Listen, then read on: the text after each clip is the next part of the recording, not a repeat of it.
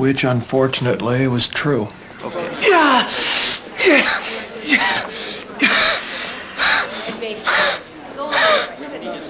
What the hell? He's coding. Any known allergies, medical alerts? Get the crash cart in here, Stat! Come on! By then, quite a crowd had gathered in the ER. There were even a couple of other news reporters. Again, charge it to 360 joules. And clear. Well, he's All right, nothing. Charge again, 360 joules. Let's go. Clear. Clear. Still no rhythm.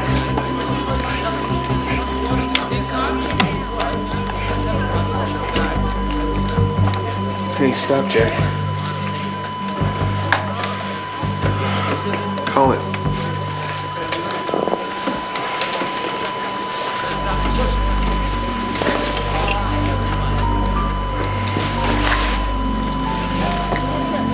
Time of death, 6:14.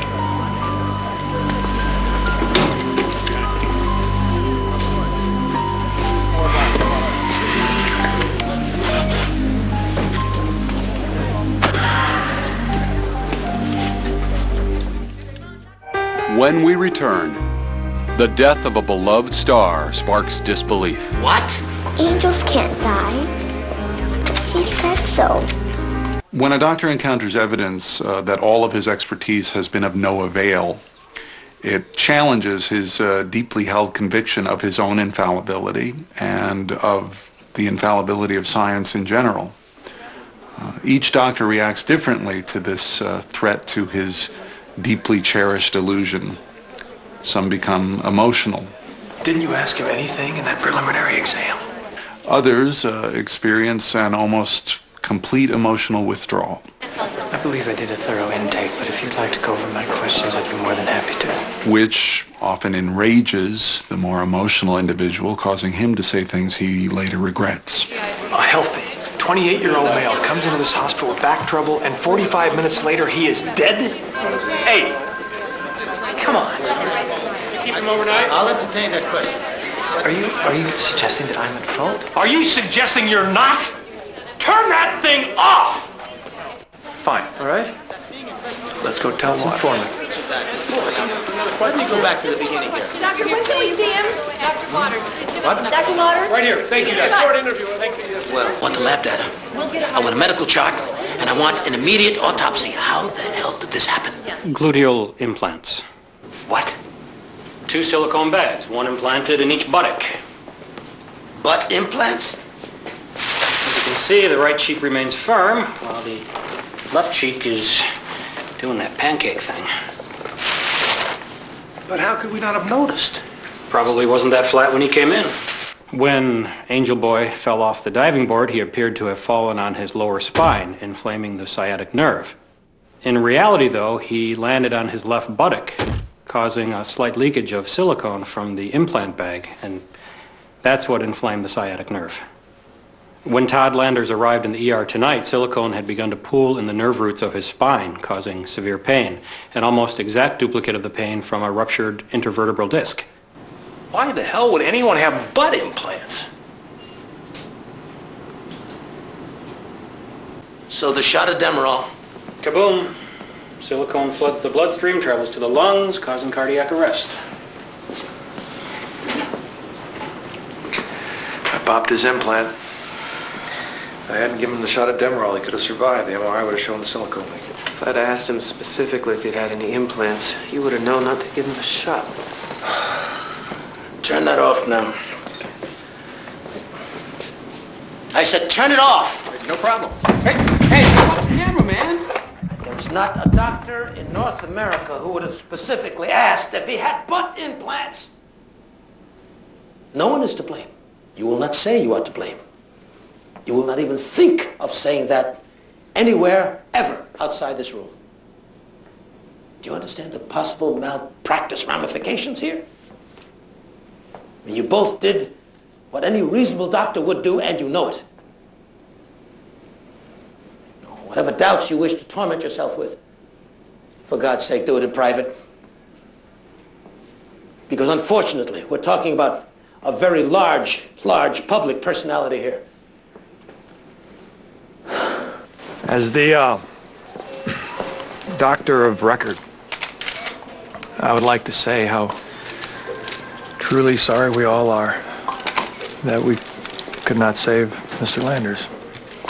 But angels can't die. He said so. Jimmy, no one is ever really dead.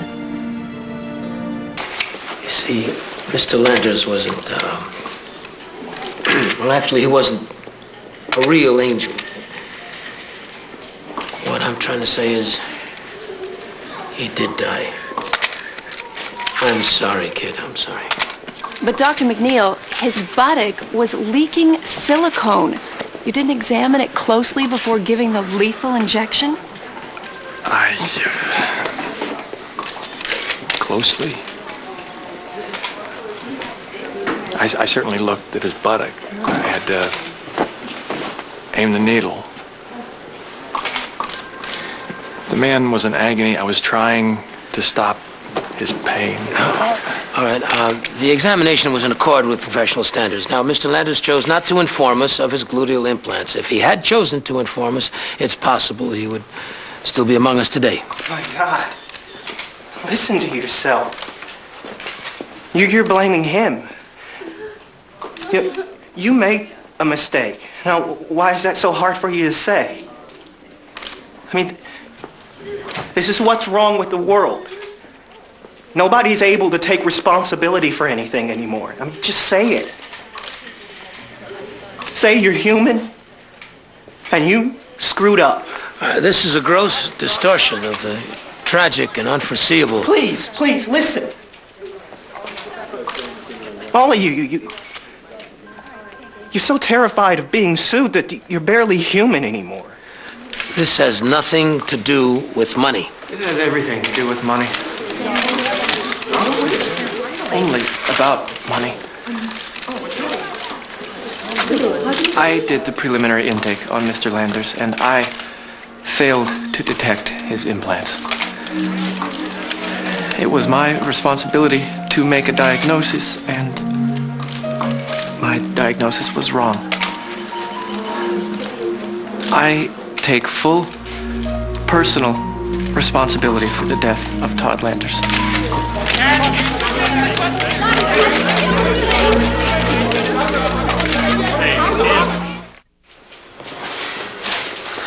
What was that about? I'm damned if I'm going to stand there denying my responsibility just to protect our wallets. That's not what that was about. Isn't it? No, it's not. Will you excuse us, please? No, it's not. This is a private discussion. Come on. Get out.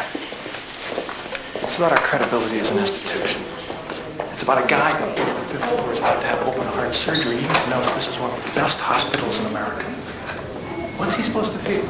Sitting up there in bed, watching you on TV saying you accidentally killed a guy. To believe in the end that the truth is always better. What truth?